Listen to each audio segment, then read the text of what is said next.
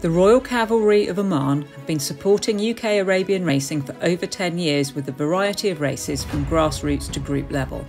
They have a strong connection to the black type sprint races through their sponsorship of the Clarendon Stakes over 5 furlongs and their success in the Zabeel International over 6 furlongs. For 3 years, from 2013 through to 2015, their flying French-trained filly Alma Hannard dominated the Zabeel International at Newbury. She claimed the scalps of horses such as Aziz, a previous winner of the race and the Clarendon Stakes, who also won the Emir's Sword, as well as Monarch, who went on to win the Kahila Classic. 3 years later, her brother Al-Chami claimed the crown, trained from the Royal Cavalry's UK base just a few miles away at Walgrave by Saeed Al-Badi and ridden by Olivier Pellier.